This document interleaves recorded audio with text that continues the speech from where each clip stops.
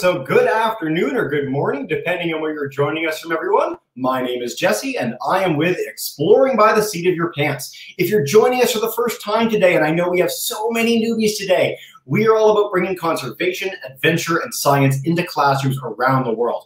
And I know for many of you, it's your first few weeks back in class with students, so welcome back to the classroom. Thank you so much for spending some time with us. We really, really appreciate it. So we do free live interactive broadcasts every month, connecting the world's top scientists and explorers to classrooms. We hope you'll continue to join us and check out exploringbytheseat.com to learn more about the amazing programs coming up to wrap up the month.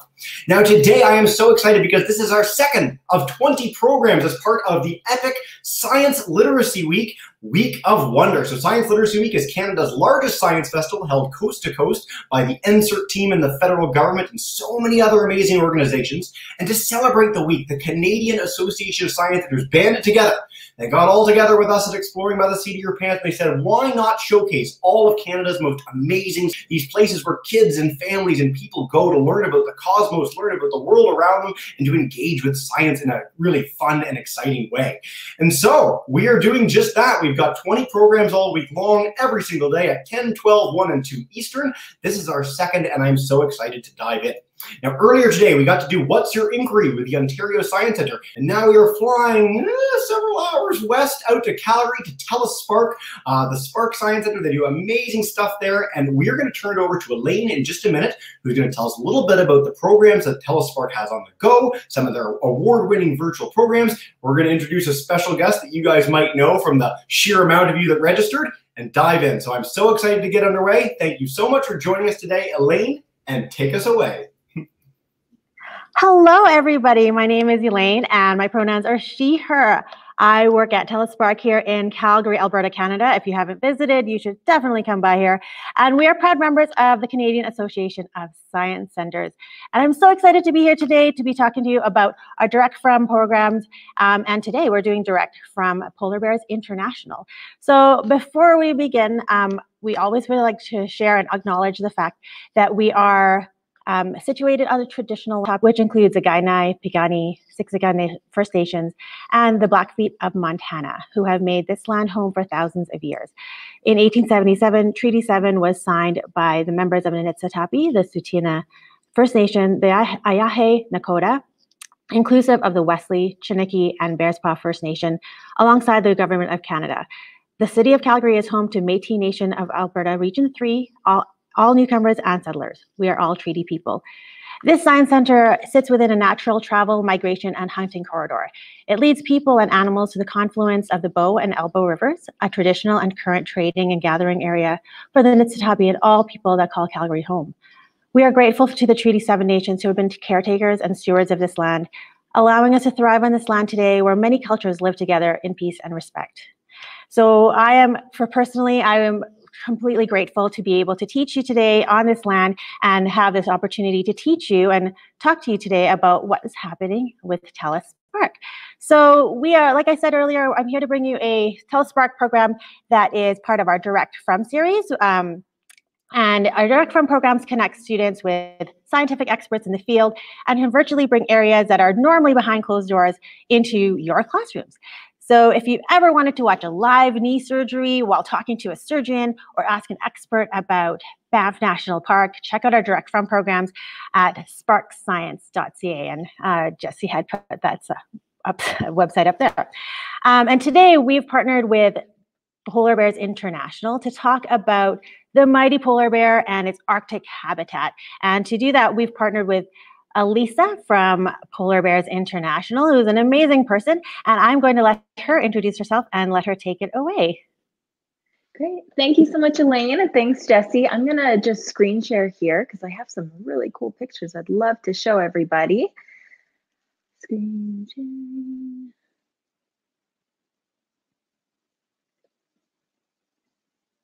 Okay. Hang on, Jesse. Is this working? It's working now. You're almost there. I'll wait till the slides are up. But this is half the fun of video broadcast. It has to take a little I know. Does that, can you see that at all? We've got right now, we got like an epic into the distance. There's like us like 8,000 times. When you have your PowerPoint up, it'll appear. I'll bring it up the moment it's up. The Jeopardy thing is fun. I know. It's going to be worth it, I promise, because you guys would much rather. Cool. Does this look right? No, it's still a black screen. The nose is that close, but you don't want a polar bear to be that close to you. So right now we've got your slide deck up, but we can't go full screen with it. So let's play around with it and see. While you're doing that, I'll bring up Polar Bears International's website on the bottom of our screen, which is truly an amazing organization. I had the chance to actually go to Churchill this year and see some of the work that Polar Bears International does in person. One of the the polar bear capital of the world, a really, really special place. So I really encourage you guys to check out that website, see the amazing work they do to save the greatest carnivore there is on land. Elise, I'm sorry I've given you trouble. This is no fun. No worries. I think I can figure it out here. It looks a little better now. Oh, it did look a little better. It did. On the bottom of your screen, there's a little symbol that looks like a projector screen right beside the toggle bar with a minus and plus. So the final one, just to the left of that, and if you press that, it should go full, but it doesn't. It makes it black for us. That's not good. Worst case, if it doesn't want to work, you can show us these mini pictures, and then you can show us things that I know you have in person there. We might have to do that. Yeah. Sorry, everybody. That's okay. Let's try this one more time. Like this. While you're pulling it up, I'll just say a huge welcome to our classes joining in on YouTube. We had 179 classes registered for today. We got folks in Thunder Bay, Calgary, Louisiana, so all over North America joining us. It was really, really exciting. So welcome in, guys. All right. Is this working at all? It is not. You're still the black screen. Well, I just don't have a clue. All right. Well, I can just talk then. We'll just chat about it. Let's talk about polar bears together. Let's talk about it. All right. Cool. Yeah. And you know what I can do? I can share a lot of these slides with you, Jesse, to promote for everyone. Perfect. Later. Yeah. I just don't know why. Okay. Well, let's just talk about polar bears. Okay. Well, we're going to just go. So thank you everyone for joining. Sorry about that. My name is Elisa, pronouns she, her, and I'm coming to you live from Whitehorse, Yukon in Canada. So kind of next door neighbors to Alaska. I am on the territory of the Kwanlin Dun First Nation and Tan-Quechan Council, and just so grateful to be living in Whitehorse in this beautiful area. But of course, when it comes to polar bears, I have to travel to the Arctic to go see polar bears. Now, I've been working with polar bears for just over 10 years now, and I work for an organization called Polar Bears International. And at Polar Bears International, our mission is to keep polar bears in the Arctic, to make sure they have their Arctic sea ice habitat and do what we can to keep them in the north long term. And we do this with a mixture of research, education, media, and advocacy. And so basically it means we want to learn more about polar bears, we want to talk to more people about polar bears, and we want to get everyone on the same page that, hey, these are an animal that we want to keep in the north, but things that we do for them are good for all of us. So it really is such an amazing species to be studying because they really are an umbrella species. So everything we do for them is good for everything under their umbrella, including humans. So polar bears are an extra special bear. There are 8 species of bears around the world, and polar bears are the biggest of all of them. They are the absolute biggest bear you can find. And they are the only marine bear. So their lifestyle is completely tied to the ocean. Polar bears cannot live without Arctic sea ice, which is frozen ocean. And they're the only bear that really relies on water and ocean to this extent. So very interesting, very different from a lot of the terrestrial bears. Polar bears are also the most carnivorous bear out of all of them. They eat the least amount of fruit and vegetables. In fact, their guts, their dietary system, isn't even well suited to eat fruits and vegetables nearly to the same extent as other bears. They really rely on mostly fat. So sometimes we even call them a lipivore, which means eating fat, which is, again, pretty crazy. But their #1 source of food and calories is seal blubber, which is one of the most calorically energy-dense foods on the entire planet. And polar bears have evolved to eat seal blubber and to find seals by using this Arctic sea ice as a platform to hunt them.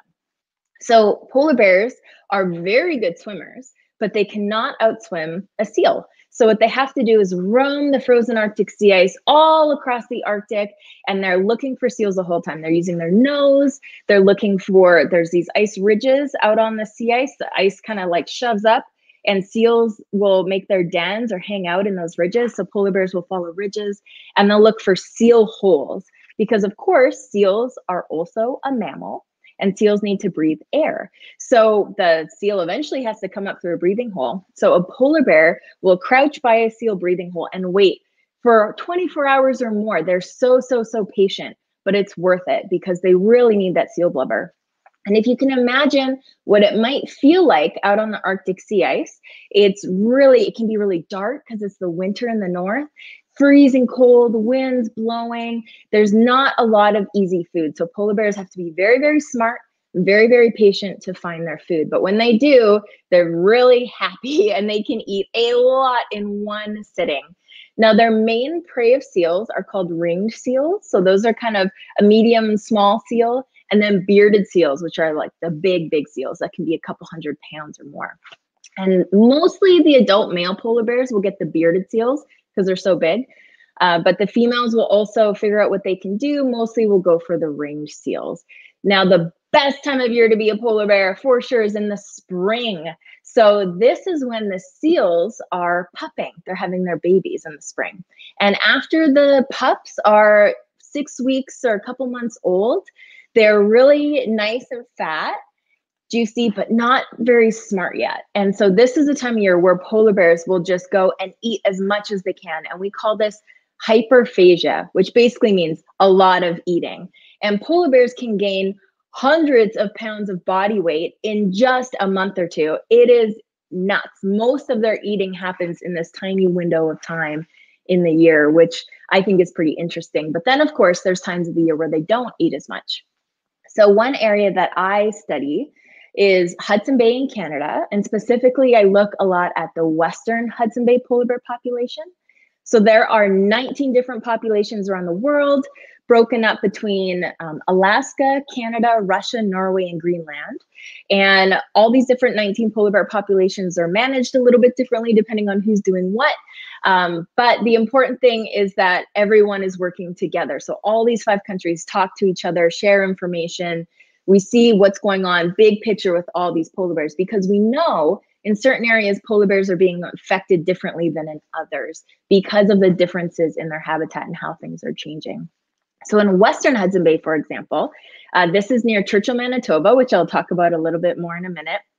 In Churchill, Manitoba, these are kind of the famous polar bears, and Churchill is sometimes known as the polar bear capital of the world because these bears come onto land all summer long. When Hudson Bay completely melts, the bears have to come onto land and they're going to hang out. So they did their spring eating, so they're hopefully nice and fat. Sea ice melts, they come onto land and they wait. And they don't want to waste any energy because they can't hunt seals on land. The seals are out in the water. They are going to eat some berries and eggs and all that good stuff, but really they're mostly fasting and living off their own body fat. And they're losing about 1 kilogram of fat a day from their own bodies. So they're losing weight and they're hanging out, but that means it's an amazing opportunity to see them and watch them and view them because they're mostly relaxed. We kind of know where they're going to be. So this is a good time for researchers to go study the polar bears. And then in the fall, it's a good time for us as educators to go out and see the polar bears. So next month, I'm going to Churchill and we are going to be live streaming the polar bears as they're waiting for the sea ice to come back, which should happen in November or December. Hudson Bay will freeze up again and the polar bears are gone almost overnight. As soon as the ice is back, they are hungry and they're out. And it really proves to us this is an ice bear. Yes, we might see them on land, but this is an ice bear and they really need to go eat those seals. So polar bears do have a few adaptations, of course, to live in the Arctic. It's a freezing cold, harsh environment, as you know, and as I've mentioned. So they need to have a certain type of body to weather these conditions. So one thing, of course, is their fur. So here's a piece of their fur here. Polar bears have, you can imagine, extremely thick fur. So they actually have 2 layers of it. The layer that's closest to their body is like a really woolly sweater. It's really fuzzy and warm, and it's going to keep them cozy no matter what. And this longer layer over top here, that's almost like a really nice rain jacket. So these furs are going to whisk away the wet and the water, the ice that they're rolling in, and going to keep the bear really, really warm. And this fur is also pretty hollow, which helps trap warm air against their body. And it's actually transparent. It's clear. So it looks white to our eyes, but that's just a trick of the light. They actually have clear hair when you look at it under a microscope. And so we sometimes say, you know, polar bears really do pick up the light around them because of their fur. So when you see a sunset or a sunrise and a polar bear in the distance, they look pink or orange or yellow. It's really beautiful. Or when they've been on land for a few months, rolling around in the dirt, they can look pretty darn brown, which is kind of funny. But fur is a huge one. Now, of course, when they are swimming, which again, wonderful swimmers, but swimming is very energetically difficult on their body. So it burns a lot of calories, and they don't swim a lot if they don't have to. But when they're swimming, their fur gets wet. And when something's wet, it's generally not very good at insulating. So that's when their body fat comes into play. So when they're swimming, it's really the body fat they have on their own bodies that's keeping them warm in the freezing cold water. And that's why it's a bit dangerous sometimes for cubs to swim, because they don't have enough body fat yet. So moms with cubs really have to be smart and make some decisions about when they're going to swim or not swim. And are they going to have the cub on their back, or is the cub going to swim, and only swimming short distances to keep those cubs safe. Now, another adaptation that they have is very, very, very sharp claws. So you can see this claw is extremely thick. It's extremely sharp. It is perfect for gripping sea ice, slippery sea ice as you're walking, and perfect for hauling seals up out of the water after you've caught a seal. So grizzly bears have longer and more dull claws that are more suited for walking on land and for rolling over logs and digging for things in the dirt. Polar bears, very much an Arctic sea ice claw. And of course, we can't forget their teeth. So I do have a skull here. This is a replica skull. This is a polar bear skull. So you can see, of course, very, very, very sharp front teeth. They do have, of course, these molars back here. They're pretty sharp for molars. For a lot of bears, you'd have kind of duller back teeth, but these ones are really good for shearing blubber and fat. And these front teeth are perfect for trying to grab a seal out of the water and pulling it up. And you can kind of see, do you see the gap between the front teeth and then the back teeth here? That is great to fit a seal head in there. So really well-suited skull for hunting seals. And if you want to take a look right up his nose, you can see that his nose has a lot of surface area. So this means that his nose is able to pick up a ton of scents in the air. And of course, as I mentioned, polar bears have an amazing sense of smell. They also have an organ in the back of their mouth called the Jacobson's organ, sometimes it's called. And we see something similar in cats. So if you've ever had or seen a house cat kind of make a weird face when it smells something, that face is actually trying to get more air in and smell things more deeply. And polar bears have that same sense of smell. So they can smell a seal over a kilometer away on the sea ice when the wind is right. Really important to have a really great sense of smell when you are, again, out in the dark, in the blowing snow, trying to look for your next meal. And I should say on average, polar bears need to eat about a seal a week. So they're not eating every single day. Again, they're going through these phases of eating a lot, then eating almost nothing, and then kind of eating a seal a week for a long time. So they really have very interesting patterns. But that means when researchers are studying polar bears, we can look at the makeup of their fat and hair and actually analyze what they've been eating and see what kind of species they're eating and when and where, which is so, so, so cool. The science behind polar bears, I'll talk about in a minute, but we are learning so much great stuff. So I'd love to talk to you a bit about what's going on with polar bears. And then I do want to say again, apologies, I can't show my slides, but I'm so excited to answer any questions you have about moms and cubs or adaptations or any research we're doing, anything like that. I do encourage any questions at the end, and I'm really excited to hear what you have to say because I can talk about polar bears for hours. I'm trying to keep it to like 20 minutes here. So of course, I've mentioned polar bears depend on Arctic sea ice for survival. Absolutely. Arctic sea ice, though, is not only about polar bears, it is the most amazing habitat. It looks brutal and harsh, but it is the source of so much life. So we like to say that Arctic sea ice is to the ocean what soil is to a forest. Arctic sea ice is actually growing the base of the food chain in the Arctic. So because this sea in the Arctic is very salty, of course it's ocean, when the sea ice, it gets so cold up there, the sea ice freezes, but because there's salt in it, it's got all these cracks and crevices in the sea ice. It's not like your average lake ice or something. It's really unique ice. But that gives a lot of opportunity for plants to grow in there when the sun is back in the spring. So we actually get algae and all these sorts of plants growing inside the sea ice, which is crazy cool. And those plants feed the little tiny creatures that are in the ocean, the diatoms, all these microorganisms, which are feeding the fish, like the Arctic cod, which are feeding the seals, which are feeding the polar bears. And of course, whales are in the Arctic. And of course, people are in the Arctic. And people absolutely depend on this Arctic ecosystem for sustenance, as well as polar bears do. So this Arctic sea ice is so important just to support the entire ecosystem. But it's not only important to the Arctic, which is really cool. So I know we have people joining from all over right now. And I promise you, even though it may not seem like it, Arctic sea ice is very important for your life too. It's not only for polar bears, it's also for you and for me. Because sea ice is so massive, I can't even tell you the scale of how much Arctic sea ice is up in the north. And it's very white. It reflects sunlight away from the earth. So the sunlight comes down, it hits this white surface in the north, and it escapes our atmosphere. So by that, Arctic sea ice is actually helping cool down our entire planet because it's preventing that sunlight from being absorbed into the ocean. And so it's kind of like Earth's air conditioner. Arctic sea ice is our air conditioner. No matter where we live, it's helping regulate our climate, and it's helping polar bears find their food. It's a really, really cool ecosystem. Now, what we are seeing though is over the last century or so, as humans have burned more fossil fuels for energy, we've released extra carbon emissions into the atmosphere. And at regular amounts, that's not so bad. You know, we need to trap heat in our atmosphere to a certain extent to have plants and ourselves to live. But we have burned so many fossil fuels that we have really thickened this heat trapping blanket of carbon dioxide around our atmosphere. So basically now, instead of the sea ice being able to reflect all the sunlight and heat away, some of that heat is getting trapped. And too much heat's getting trapped. And now we're starting to see disruptions in our climate system.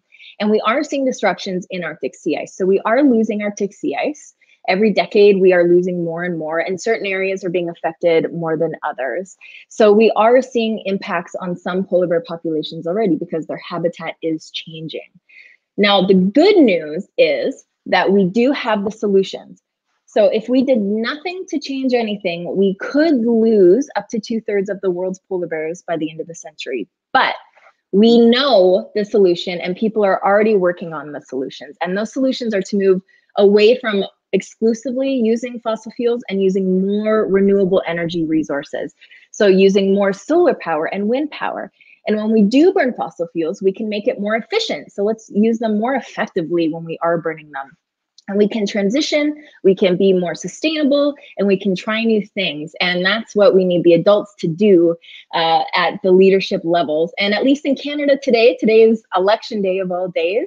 And so we are encouraging people to think about the climate when you're voting, which leaders, you know, have a good plan that makes sense, that is keeping in mind future generations of people. Again, anything we're doing for polar bears really is about people. And so we're just really excited to see the outcome of today. And we're just excited that more people are talking about what we can do for our planet and for polar bears. And that's really the number one thing. When we have students coming to us saying, what can I do? You know, it feels overwhelming. Should I recycle more? You know, we have to get away from worrying about our individual actions and just look to our community and what's already going on big picture. What are the adults doing? What can we support? And let's just talk to each other. And that's what we say. Let's talk about it. Let's not make it this scary thing to talk about. The world is changing. We know what we need to do. We can take control. And the decisions that we're making today will affect our future. And again, we can put polar bears up as this kind of icon of climate change, but really it's about all of us and sustaining all our future and keeping that Arctic sea ice in the Arctic for me as much as for polar bears and for you. So we do know that we're on the right track. We can get on the right track at least. And we're really excited to see this generation of youth that are just doing such great work. And I just wanted to briefly touch on a couple research projects Polar Bears International is doing, because we are doing some really cool stuff. As we work to do these climate solutions, we have to, of course, learn more about the polar bears right in front of us and what they need. And so at Polar Bears International, we do have research projects happening all around the Arctic, working with different partners. We, for example, are doing some maternal denning work with moms and cubs in Norway. And we've done the same in Alaska, where we put out cameras to watch moms and cubs coming out of their den. And we do it really quietly, so the mom doesn't even know we're there. We just sneak away, put a camera there, sneak away, and then record them coming out. We can count cubs and see how mom's body condition is doing and see how they're acting when they're leaving their den. So really neat, fun work there, learning a lot. There's so much more genetic work happening now than even when I started 10 years ago. Right now, there is a study to do the whole pedigree of all the polar bears we've studied in Canada. So who fathered who, and who's the mom of who, and who are siblings, and how is everyone mixing? And a lot of this is because when we're looking at genetics, we're interested in what genes are out there, because the more diversity or the more different types of genes are better for any population of animals. And so we'd like to have a better sense of who's out there with who with polar bears and how much mixing they're doing, because what genetics are really important or interesting and should we keep in the population. So that's really cool work. And then we're doing tracking, where are polar bears moving and when. So we can either use GPS collars, or we have a brand new project. We have partnered with 3M. So the same 3M that does Post-it notes and Velcro, they're like the kings of the sticky stuff. And we are currently testing prototypes to just stick a tracker on a polar bear's hair, and that tracker will fall off naturally after a certain amount of time. We could put a tracker on cubs and not bother them at all, just a little sticky thing. And if we can track where polar bears are moving and when, we get a way better sense of what do they need, what kind of habitat are they using, where did they leave shore or come onto shore. And we can just learn so much, because it is so hard to study polar bears in the Arctic. It's dangerous, it's dark. They don't make it easy on us, which is fine, but that's why we need to use more technological solutions, like all these cool sciencey things like genetics, and then using cool cameras and cool trackers to figure out polar bears. So there's a lot of cool engineering work that goes in behind polar bear work as well. And the last thing I just wanted to mention is that we're doing a lot more work on human polar bear conflict. So what we've seen in parts of the world, as the sea ice is changing, like in Western Hudson Bay, those bears are now spending longer times on land, because the sea ice has changed in that region, and the bears are on land about a month longer than they used to be in the 80s. So that means they're eating less. They don't have as much time to hunt. We have seen declines in their body condition. We still have about 800, 900 bears there. But when bears are on land longer, they have a more, they're more likely to come into contact with human communities, because again, humans live all across the north, and bears have a really good sense of smell. And you probably know, same as brown bears, black bears, bears just like to eat. You know, even though polar bears, they want to eat a seal, if they're really hungry and it's been a couple months since their last meal and they smell some interesting garbage somewhere, they might go check that out. And that is going to draw them into towns. Now, that's not good for the polar bear, and that is not good for the people. So what can we do to help prevent any of that from even happening, so people don't have to worry about it and polar bears are safe and stay away from communities? We are currently working on a bunch of different options for polar bears. So one really cool option is a radar system. We actually have 4 different radar systems that we are testing right now from companies all over the world that are interested in this. The original radar system we were testing actually came from military technology. Basically, the idea is that we put up this camera in a community, and it just by itself with artificial intelligence is just scanning around. And when it sees a polar bear and it knows it's a polar bear, it will alert either the town or a wildlife officer or something, and it will give people a heads up well before the bear gets into town. It'll say, hey, polar bear's coming, keep your eyes out, people get inside, or, you know, fire a warning flare or something to get the bear away. That's really cool. Other things you can do, of course, is just better bear-proof garbage bins. Let's lock up the garbage so the bear doesn't get a reward when it comes in. And let's just make sure people feel safe. And there's a bunch of different ways we can do this, and every community will be different. So what we're really trying to do is talk to communities. What do you need? What will work for you? What can we offer, provide? Let's keep humans safe. Let's keep polar bears safe, because coexistence is a very important thing, and we are going to see polar bears on land for longer. So with that, I just wanted to wrap up and say, again, I'm going to Churchill next month. I'm going to be live with polar bears, so this boring background won't be all that you see. We are going to be out on what we call a tundra buggy. So we have a roaming polar vehicle that roams just outside of Churchill, Manitoba on set trails, and we live stream polar bears for 4 to 8 weeks, depending on how things go with the sea ice. And we'll be talking about polar bears and answering questions and doing live events. And on our website, www.polarbearsinternational.org, we have a ton of free resources for teachers. We've got lessons, we've got activities, we've got sheets that you can download and watch. It's all free, it's all interesting, and we're always available to answer questions. And usually when the technology works, we've got some great photos and videos and everything for you. So again, thank you so much. And I'm really excited to hear all your questions. And thanks, Jesse. Lisa, thank you so much. That was awesome. I think we had a student joining in India who sort of summed up the feeling of, I think, everybody for that. So you were fantastic. Oh, thank you. Beautifully. That was awesome. What we're going to do now is, you know, in the spirit of the Direct From series from Telus Spark, I'm going to turn it back over to Elaine for a minute to ask a few questions to kick us off. And then for all our students joining live or on YouTube, we are going to do a Kahoot quiz. See how much you were paying attention to Elisa's awesome presentation.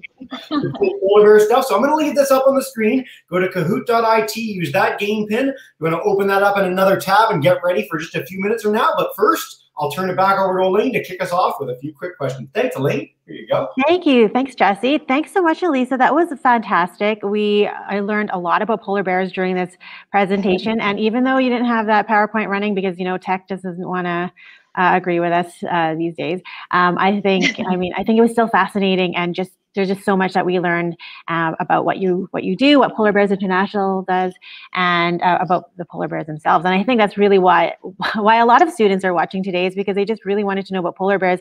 And I'm pretty sure I was just imagining things, but that gasp when you pulled out the skull to show like how large that is.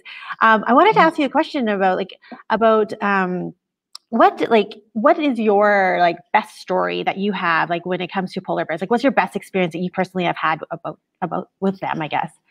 Oh, what a good question. So I think my favorite day studying polar bears was actually my first day ever studying polar bears.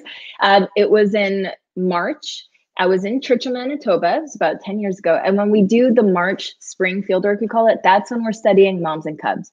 So right now, moms are heading into their den. Pregnant females are heading in. They're going to give birth around December. And then around late February, early March in Churchill, they leave their den with their brand new cubs and they head out to the sea ice. And that's an important time for researchers to take a look at the families. Again, how healthy are they? How many cubs are they? Does mom look okay? You know, mom's really hungry. She hasn't eaten for 8 months now, so she needs to get to the ice. So we're just going to pop in and see how they're doing. So I went out on the sea ice via helicopter with the main biologist and the pilot, and we were out looking for moms and cubs. And we are over at the sea ice, which again is an insane habitat. We found mom and cubs, and so we popped down with the helicopter. They do get put to sleep for about an hour just so we can measure them and everything, and then we curl them all up together and take off. So as we're measuring the moms and cubs, we look up, and across the sea ice on the horizon was another family, another mom and cubs, and we all just stopped. And we were just really quiet, and you can just hear the kind of ocean and sea ice cracking a bit and the wind whistling. And it's just, there's no human for like 100 kilometers everywhere you look. And we're just sitting with polar bear families that are just out on the ice looking for food. And it was just the most serene, beautiful moment I'd had. And again, my first day with polar bears. And that just always struck me as like, wow, this is what I want to do. I want to keep helping these families. I want to make sure these cubs have a great future. And those cubs are probably like 10 years old now and parents of their own. But I just thought that was the best day that I could hope for. That sea ice is just incredible.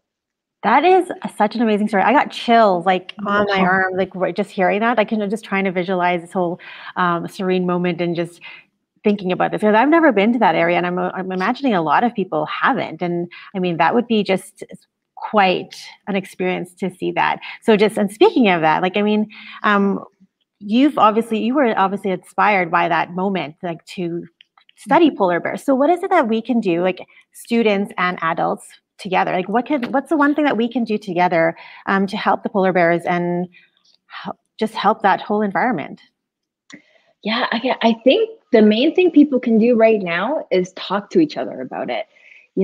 take for your own self, keep yourself educated, read what's out there, make sure you're reading, good sources of science, kind of understand and ask questions about what's going on, and then talk to your friends and family. Mention that, hey, I'm concerned about this, or I think this is a good idea. And hey, mom and dad, like, is there solar power options in our area? And, maybe there's not. But it's interesting to just understand and know and talk about these things and take any sort of stigma off about, caring about our shared future. And that's really what it is. Everything that polar bears are going through, humans ourselves, we want to make sure our future is sustainable and we have sustainable systems and a stable climate for the good of all of us. And I think a lot of that is just talking to each other and supporting each other through these changes that need to happen in terms of switching to more sustainable energy.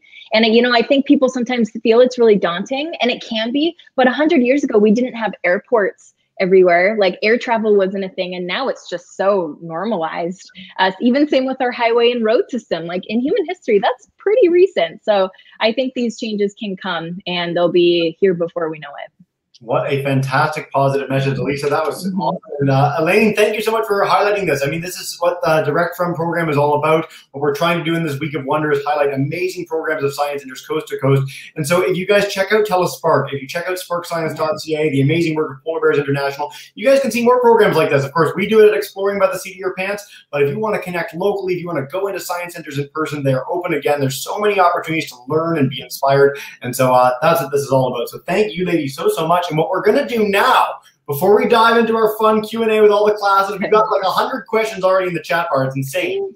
Is I'm going to bring in that Kahoot quiz. I'm going to leave Elisa with me here so she can sort of provide insight if we've got some answers coming in. But I think, what are we at? We're at 207 of you in Kahoot already. That's crazy. Oh my gosh. So I am going to get underway with this. We are going to play our quiz, leaving up that game pin on the bottom, and we will dive in and see what you guys think. So we'll give them each, they're about 10-second questions. The faster you answer, the better you will do. Polar Bears International we're joined by today. Let's see. In 3, 2, 1, we're going to dive in with our first question. True or false? Polar bears live in Canada. I hope you guys all got this one. Okay, we got 9 seconds. Dun, dun, dun, dun, dun, dun, dun, dun. 2 more seconds. 150 answers. Way to go. And our answer is 161. You got that right. That is correct. We, of course, live in Canada. We were talking about Churchill, Manitoba earlier, the polar bear capital of the world. Elisa's in Canada. She gets to go to our fantastic country to see one of the most amazing creatures in Canada. Elena Griffin leading our leaderboard right now. Question 2. Only epic explorers can go to see polar bears. So like the top people like Elisa, like the coolest people in the world, only they can see polar bears. You have no chance. True or false? What do we think? All right, we're done. Most of you know that's false. Anyone can go see polar bears, right, Elisa? Right. Oh, yeah. Come to Churchill. Check it out. We've got tons in Canada. It's so extraordinary. I got to go in August and see a polar bear live. It was an amazing experience, something I always wanted to do. So you guys can do that too. There's so many amazing things happening in the country. Power Tiger, way to go. Rapidly got into first place. True or false? Polar bears have been seen hunting whales. 20 seconds for this one. I gave you guys a little bit of extra time to ponder it. Change your answer if you wanted to go. Over 205 of you have already answered. That's crazy. This is the biggest Kahoot we've ever done in our history as an organization. It's a new thing that we're doing this year. So thank you guys so much for being so jazzed about it. 3 more seconds. All right. So only a few of you, more of you got this wrong. Polar bears have been seen pulling beluga whales out of the water. This has been featured in natural history documentaries. It's one of the coolest things I've ever seen in nature. Again, a creature can hunt a whale is just wild to me. All right, who's on our leaderboard? We're doing our last question in just a second before we go to Q&A. Rocky Otter's got the lead, barely over Rapid Newt. And a quiz. Were you paying attention to the end there with Elaine's question? What can you do to help save polar bears? Tell your friends, reduce carbon emissions, climate footprint, or both of the above? I think I sort of gave away the answer here, maybe. What do we think, Elisa? I'm very curious. 5 seconds left. We're not going to tell them. Okay. The answer is both of the above. Tell your friends, the more you share, the better we'll all be, and reduce your carbon footprint, something that helps conserve all species, not just polar bears, not just the Arctic sea ice. So much that we can do jointly, together, individually. And our winner for our Kahoot is before we go to questions, Rocky Otter's got the lead. Way to go, guys. Thank you so much for participating. That was so much fun. That's so cool. And now I want to dive in with questions. If you have questions for Elaine at Telus Spark, by all means, please share those as well. But we are going to start by going to our Division 20 Hillcrest Middle School folks, part of the Orange Bears team that is joining us today. And then we'll go to our other Hillcrest class in a second. So Division 20 Hillcrest Middle School, come on in, guys, and share away if you have a question for Elisa. Anybody have a question? Say hi, everybody. Div 20, say hi. No. Any questions, Div 20? Any questions? How about when's the last time, Elisa, that you saw a polar bear live in action? Nice. Oh, this has been the longest stretch I've gone for a while. It's been 2 years now. Because of, pandemic and everything changed things up. So I'm really excited for October when I get to see a polar bear again, but it's been about 2 years now since I've seen it. much too long. We got to get you back there. So excited. And truly, if you want to see the best live streams in the world, it's Polar Bears International. They do amazing stuff with the beluga boat, do amazing stuff with polar bears. Check out their website. So much cool stuff there. All right, our second Hillcrest Middle School team, Division 17. Share a question. Okay, question. Quick, question. No, I don't want to. What do you want? No. Jacob, question. Here we go. Okay. Okay, listen, quiet. So there are various different classifications of whether certain species of animals are endangered or not. Where you have animals which are very thriving over here, and then you have animals which are very critically endangered, and we really have to work hard to save. Where would you say polar bears fall on that spectrum? Yeah, that's a great question. So we look to the IUCN, the International Union on the Conservation of Nature, to look at the overall picture of polar bears. And overall, right now, they are classified as vulnerable on the red list. So they are not considered endangered at this point, but they are vulnerable because of their risk of population loss due to habitat decline. Now, if we look at individual populations, different countries kind of look at their own polar bears maybe differently. But big picture, right now, they are considered a vulnerable species. All right, great question, guys. Yeah. Haley and Avery, you're joining at home. Welcome in. So nice to have homeschoolers in. If you guys want to unmute your mic, you'll be able to share a question with us. Come on in, girl. Hi. Hi. I don't think we have a question, do we now? Nope, that's okay. I'm so glad you guys enjoyed and could join us today. Well, what we'll do then is take a few quick questions from YouTube. We're nearing the end of the broadcast. Time flies when you're having fun, people. So Michelle asks, in Miss Maris's class, do they have fun when they fall and slide on the ice? What do we think? We do think they have fun. Yeah, sometimes we see polar bears being pretty silly. We think they're having a good time. We especially notice it, the polar bears in Churchill, after they spend all summer on land, maybe get kind of bored. That first snowfall of the year, if we are there, it's always hilarious. The bears do seem to be thrilled that they have snow. They start rubbing in the ice, rolling around, sliding. We see them sometimes do what we call a polar bear starfish. So they lay on their belly and spread all their limbs out and kind of shuffle along the ice. And it does look like they have a blast out there when the conditions are right and they're feeling good. Most animals, we've seen play in so many creatures now. It's so exciting to see this. Honestly, you can look up YouTube videos for days of animals having just the best time in snow and other things. So I'm so glad we got that question. All right, a whole whack on YouTube. This is great. Ravi in Mr. Rose class wants to know, how long do they hibernate for? Great question. Polar bears actually do not hibernate. They're one of the few bear species that really doesn't have any hibernation. So that summer, the summer season where they're not really eating much is kind of like a low period, but they're not hibernating. The closest they get is the pregnant females that enter a den to give birth have almost a form of hibernation. So they're going to slow down their metabolism a bit. They're going to give birth. They're going to conserve their energy while they're nursing their cubs, and then they'll emerge from their den. So that's kind of hibernation, but only for pregnant females that are giving birth. All the other bears, they're up and at them all year long. Yeah, very, very cool. I want to note too, Mr. Anderson, Rocky Otters, the winner of our quiz, are in Stony Plain, Alberta. So where you go, Mr. Anderson's class, you guys rock. That's awesome. We got a bunch of questions about when they're born. Are they born with fur, and are they born with their eyes open? Yeah, so when they're born, they're completely helpless and they're just tiny. They're about the size of a stick of butter. And if you think of their mom being like 500–600 pounds, That's a really tiny baby. And they are born just with very fine hair. They look quite pink. Their eyes are closed, very, very helpless, but they grow incredibly fast because their mother's milk is the fattiest mammal milk we find on land when they give birth. So it's like us drinking whipping cream. It's like a third fat. And so those cubs, they go from itty bitty to 20, 30 pounds in just a couple months. And if you think of a human baby growing at that rate, that would be terrifying. But for polar bears, it's necessary. And that means that they can grow big enough, get strong enough, and head out to the sea ice with their mom as soon as possible to go hunt some seals. So let that be a lesson to all you kids. If you guys drink pure whipping cream, you can be as big and strong as a polar bear. I like stirring out the size of a stick of butter. No, don't take my advice. I'm lying. But thank you so much for all these great questions. Honestly, we have like so many questions that we get more than we could possibly answer in the broadcast. And so I know you guys are one of the most in tune, amazing education teams in the world. Could people go to polarbearsinternational.org and ask more questions and learn more about the amazing work you guys do? Is that where we guide them, or are there other places? Absolutely. Yep, definitely. Please go to our website. You can find us there. You can find us on Facebook.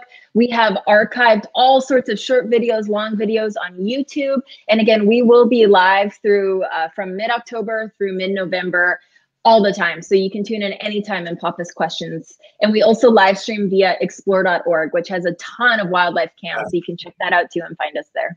Very, very cool. Thank you so much, Elisa. Before I bring you and Elaine back in to say a quick goodbye, I just want to highlight again, this is part of our Week of Wonder amazing series of the Canadian Association of Science Centres. Do check out their website. You can see all the work being done nationwide for this special week and from Science Centres coast to coast to coast. This is all part of Science Literacy Week, so hundreds of events, virtual and otherwise, across Canada. So thrilled to get to have the chance to take part in that this year again, which is so much fun. And if you want to learn more about Telus Spark series, go to sparkscience.ca, check out their Direct From series. You can see more great programs like this. And of course, if you want to join us at Exploring by the Seat of Your Pants, we do 50 broadcasts every single month featuring amazing scientists and explorers like Elisa. So come on back in. They're all free for everyone involved. It's just a really, really good time. Elaine, Elisa, thank you so much for joining us today for this special program. I really appreciate you taking the time. Thanks so much. It was great being here. I'm glad that we've had so many questions for Elisa. Like, I mean, polar bears are a thing. I love them. Yeah. Awesome. Thank you so much. We love working with Exploring by the Seat of Your Pants and with Telus Spark, and it's just been a blast to talk to you guys this morning. Awesome. Well, I hope you guys all get the chance. Go to polarbearsinternational.org. What we do at the end of every broadcast, this is new to Elaine, but old hat to Elisa. We bring in all our live groups to say a quick thank you and goodbye. So our Hillcrest Middle School teams, get ready. Haley and Avery, come on in. Join me in saying a big thank you and farewell. Have a wonderful